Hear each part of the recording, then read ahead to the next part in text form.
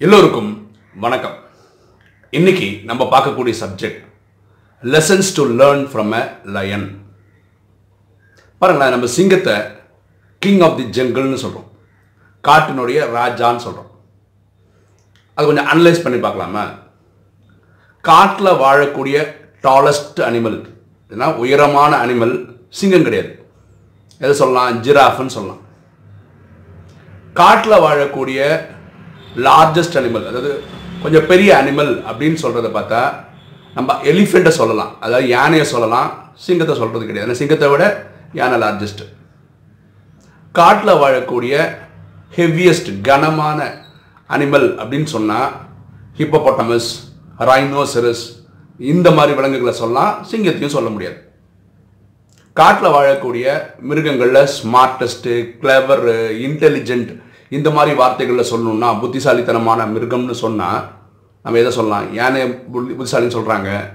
கதைகள் என்ன சொல்கிறாங்க? நரி தந்திரமாக யோசிக்குதுன்னு சொல்கிறாங்க, அணில சொல்கிறாங்க. இங்கேயும் சிங்கத்தை சொல்கிறது கிடையாது. காட்டில் ஓடக்கூடிய ஃபாஸ்டஸ்ட் அனிமல் சிங்கமும் ஓடும். ஆனால் என்ன சொல்கிறோம்? சீட்டா பயங்கர ஃபாஸ்ட்டுன்னு சொல்கிறோம் இல்லையா? அதே மாதிரி குதிரை பயங்கரமாக ஃபாஸ்ட்டாக ஓடுதான், ஹார்ஸ் பவர்லாம் ஃபிசிக்ஸில் கணக்கே போடுறோம். அங்கேயும் நம்ம சிங்கத்தில் சொல்கிறது. ஒரு சிங்கம் டாலஸ்ட்டும் கிடையாது, லார்ஜஸ்ட்டும் கிடையாது, ஹெவியஸ்ட்டும் கிடையாது, கிளவரும் கிடையாது, என்னது ஃபாஸ்டஸ்ட்டும் கிடையாது. ஆனாலும் சிங்கம் காட்டில் நடந்து வந்தால் இந்த டாலஸ்ட்டு, ஹெவியஸ்ட்டு, லார்ஜஸ்ட்டு, அந்த மாதிரி ஸ்மார்ட்டஸ்ட்டு எல்லா அனிமலும் ஓடி போயிடுது. அது எப்படி முடியுது? அப்படி என்ன இருக்குது சிங்கத்துக்கிட்ட? இதை நம்ம யோசிக்க வேண்டியிருக்கு. வரங்களேன், சிங்கம் ஒரு ஆட்டு மந்தைக்கு லீடராக இருந்து வழி நடத்தி போகுதுன்னு வச்சுக்கோங்க. ஒரு 100 ஆடு, ஒரு சிங்கம் தான் லீடரு, ஒரு 100 ஆடோட போயிட்டு இருக்குன்னு வச்சுக்கோங்க. முன்னாடி வர்றது ஒரு 100 சிங்கத்தோட கூட்டம், அதை வழி நடத்துறது ஒரு ஆடுன்னு வச்சுக்கோங்களேன். கண்டிப்பாக இந்த சிங்கம் 100 ஆடுகளோட இருக்கிற இதுதான் ஜெயிக்க முடியும். ஏன்? லீடர்ஷிப் குவாலிட்டி இந்த சிங்கத்துக்கு தான் இருக்கு. புரியுதுங்களா? இந்த சிங்கத்தை பார்த்தா இப்போ ஹெவியஸ்ட் அனிமல் சொல்கிறோம் இல்லையா, இந்த ஹிப்போபொட்டமஸ், ரைனோசரஸ், இதெல்லாம் பயப்படுதான்னு கேட்டால் பயம் இருக்கோ இல்லையோ, ரெஸ்பெக்ட் கொடுக்குது இல்லையா? இந்த சிங்கன்றது இந்த கேட் ஃபேமிலியிலேருந்து வருது. பூனைன்ற ஃபேமிலியிலேருந்து பூனை, புலி, சீட்டா, இதெல்லாம் லயன், இதெல்லாமே அந்த பூனை ஃபேமிலிலாம் வருது.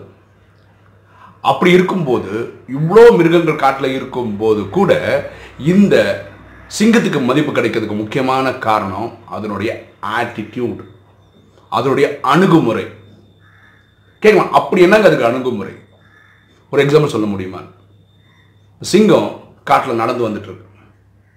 முன்னாடி வர்றது ஒரு யானைன்னு வச்சுக்கோங்க. சிங்கத்தை விட லார்ஜஸ்ட்டு, ஹெவியஸ்ட்டு, ஸ்மார்ட்டஸ்ட்டு, இல்லை ஃபாஸ்ட்டாக ஓட முடியாது யானையால். பாக்கி எல்லா வழியிலையும் யானை சிங்கத்தோட பெரிய ஆள் தான். ஆனால் சிங்கத்துக்கு யானையை பார்த்த உடனே வரக்கூடிய எண்ணம் என்ன தெரியுமா? இன்னைக்கு எனக்கு லஞ்ச் இதுதான், என்னோட மீல்ஸ் இதுதான், என்னோட சாப்பாடு இதுதான் முடிவு பண்ணிடுது. உடனே அந்த யானையை எப்படி கொல்லலான்னு திட்டம் போடுது. உடனே அதில் முழுசாக இறங்கிடுது. யானை சிங்கம் எப்பவுமே இப்படி நினைக்கிறது இல்லை. என்னென்னா, இதோட கம்மியாக ஒரு மானையோ ஒரு காட்டு எருமையோ அடித்து சாப்பிட்றலாம், இந்த யானை கிட்டேருந்து சண்டை போட்டு டைம் வேஸ்ட் பண்ண வேணாம்னு நினைக்கிறதே கிடையாது. முடிவு பண்ணுது, இறங்குது. அங்கே வரக்கூடிய யானைக்கு மனசில் என்ன இருக்குது? தான் பலசாலியாக இருந்தாலும் எல்லாம் இருந்தாலும் என்ன சொல்ல தெரியுமா? என்னையே சாப்பிடக்கூடியவன் வரான்னு தோணுது. இதுதாங்க ஆட்டிடியூட். இது ராஜாவா இருக்கிறதுக்கு காரணம் இதனுடைய ஆட்டிடியூட். அதுக்கு தெரியும் சிங்கத்துக்கு நான் லார்ஜஸ்ட் கிடையாது, டாலஸ்ட் கிடையாது, இது கிடையாது, அது கிடையாதுன்னு எல்லாம் தெரியும். ஆனால் அதோட அணுகுமுறை அப்படி இருக்கு. ஓகேவா? அப்போ நம்ம வாழ்க்கையிலையும் இந்த ஆட்டிடியூட் ரொம்ப முக்கியம். ஆட்டிடியூட் எப்படி வரும்? நம்மளோட பிலீஃப் சிஸ்டம்லேருந்து வரும். பிலீஃப் சிஸ்டம்ன்றது நம்ம நம்பிக்கை, நம்ம வாழ்க்கையில் ஏற்படக்கூடிய அனுபவங்களை வச்சு வரக்கூடியது பிலீஃப் சிஸ்டம். அதை வச்சு தான் ஒரு ஆட்டிடியூட் வரும். ஃபார் எக்ஸாம்பிள் பாருங்களேன், ஒரு படிக்கிற பையன், எல்லாருக்கும் தெரியும் டெய்லி அன்னைக்கு ஸ்கூலில் சொல்லி கொடுத்து படித்தா, நல்லா படித்தா, டெய்லி படித்தா, ஹோம்ஒர்க் பண்ணால் ஃபஸ்ட் ரேங்க் எடுக்கலான்னு. ஆனால் நிறைய பசங்க ஃபஸ்ட் ரேங்க் எடுக்கிறதே கிடையாது. நிறைய பசங்க ஃபெயிலாகவே ஆகிறாங்க. ஃபெயில் ஆகிற பசங்க மனசில் என்ன ஓடுது தெரியுமா? எனக்கு அவ்வளோதான், எனக்கு மேக்ஸ் வரவே வராது, எனக்கு சுட்டு போட்டாலும் மேக்ஸ் வராது, இந்த சப்ஜெக்ட் புரியுறதே இல்லை, நான் எப்படி ஃபஸ்ட் ரேங்க் எடுக்க முடியும், நான் எப்படி ஃபஸ்ட்டு பாஸ் ஆக முடியும்? அப்போது இவனுடைய ஆட்டிடியூடோட அணுகுமுறை எதை நம்பியிருக்கு? இவனோட பிலீஃப் சிஸ்டம் நம்பியிருக்கு. இவன் பிலீஃப் சிஸ்டம் எப்படி இருக்குது?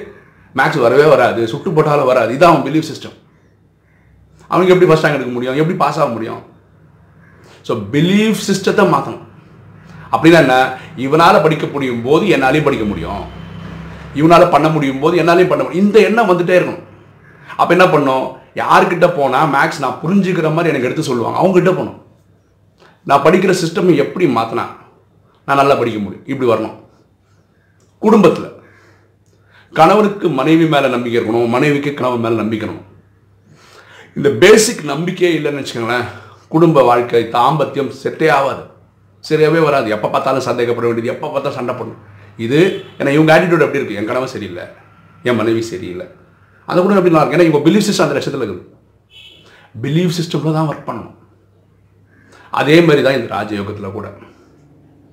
நீங்கள் ராஜயோகத்துக்காக வந்துட்டு செலிபஸி ஃபாலோ பண்ணுறீங்க வச்சுப்போம், நான்வெஜ் சாப்பிட்றது இல்லை, இப்படி நிறைய இந்த சொல்லக்கூடிய எல்லா பத்தியங்களும் பண்ணுறீங்க. ஆனால் அவங்களுக்கு இந்த பேசிக் பிலீஃப் சிஸ்டம், இந்த நாலேஜை சொல்லித்தரது ஆத்மாக்களின் தந்தை பரமாத்மா தான் தெரியல, புரியல, அனுபவம் வரலன்னா இந்த ஆட்டிடியூட்லாம் வேஸ்ட், ஒர்க் அவுட்டே ஆகாது. அப்போது பிலீஃப் சிஸ்டம் வரணும்னா என்ன பண்ணணும்? அனுபவங்கள் நிறைய ஆகணும். அனுபவங்கள் நிறைய வரணும்னா நிறைய எக்ஸ்பிரிமெண்ட் பண்ணணும்,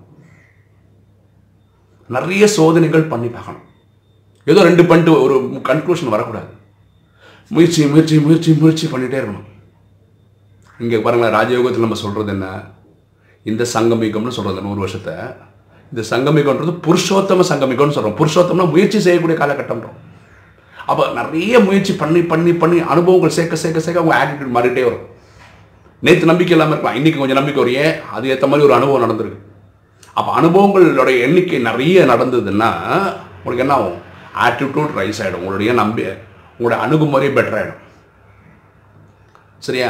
அப்போது நம்ம அடுத்தவங்களை கம்பேர் பண்ணும்போது நம்மளால் அது பண்ண முடியலன்னா நம்ம யோசிக்கிற ஆங்கிள் தப்பு, நம்மளோட பிலீஃப் சிஸ்டம் தப்பு. ஸோ பிலீஃப் சிஸ்டமை இன்க்ரீஸ் பண்ணுங்க. அப்போ ராஜயோகத்தில் சொல்லிக் கொடுக்குறாங்க, நான் மாஸ்டர் சர்வசக்திவான் ஆத்மா இப்படின்னு வேணால் 108 வாட்டி எழுதுங்க. எதுக்கு எழுதணும்? இம்போசிஷனா இது அப்படின்னு எண்ணங்கள் வருது. ஸோ நம்மளை பிலீஃப் சிஸ்டம் மாற்றுறதுக்கு தான் இது பண்ணுறோம். ஸோ எது பண்ணாலும் நல்லதுக்கு பண்ணுறோம் நினச்சி பண்ணும்போது எல்லாம் நல்லதாகுது. எப்படி லயன் சிங்கம் காட்டுக்கு ராஜா ஆகுது? சொல்லப்போனால் இந்த 5 நம்ம எது முக்கியமானு சொல்கிறேன், அந்த 5 திறமை அதுக்கு இல்லை. திறமைன்னு சொல்ல முடியாது, 5 குணங்கள் இதுக்கு இல்லை. அது டாலஸ்ட் கிடையாது, லார்ஜஸ்ட் கிடையாது, ஹெவியஸ்ட் கிடையாது, ஸ்மார்ட்டஸ்ட் கிடையாது, ஃபாஸ்டஸ்ட்டும் கிடையாது. ஆனால் அதுக்கு அந்த லீடர்ஷிப் குவாலிட்டி இருக்குது, ஆட்டிடியூடு இருக்குது, அணுகுமுறை அந்த மாதிரி இருக்குது. ஏன்னா அது பிலீஃப் சிஸ்டம் அப்படி. அது இறங்கி வந்ததுன்னா பாருங்களேன், அதனுடைய கம்பீரம் பாருங்களேன், ஒரு லைனோட படம் பாருங்களேன், நமக்கே ஒரு பயம் இருக்கும். ஃபோட்டோ பார்த்தாவே ஒரு பயம் வரலாம். அவ்வளோ அதோட கர்ஜனை பார்த்தீங்கன்னா அப்பா பயங்கரமாக இருக்கும். கரெக்டா? ஸோ நம்ம வாழ்க்கையிலையும் மாற்றங்கள் வரணும்னா ஆட்டிடியூட் அப்படி இருக்கணும். ஆட்டிடியூட் எதை நம்பி இருக்குன்னா நம்மளோட பிலீஃப் சிஸ்டம் அப்படி இருக்கணும். பிலீஃப் சிஸ்டம் அதிகமாகணும்னா நிறைய எக்ஸ்பெரிமெண்ட் பண்ணணும். ஸோ எக்ஸ்பெரிமெண்ட் பண்ணுறதுக்கு தயங்காதீங்க, நிறைய சவால்களை சந்திக்க முயற்சி பண்ணுங்க. ஓகே, இந்த வீடியோ உங்களுக்கு பிடிச்சிருக்குன்னு நினைக்கிறேன். பிடிச்சிருக்கோம் லைக் பண்ணுங்கள், சப்ஸ்கிரைப் பண்ணுங்கள், ஃப்ரெண்ட்ஸுக்கு சொல்லுங்கள், ஷேர் பண்ணுங்கள், கமெண்ட்ஸ் போடுங்க. தேங்க்யூ.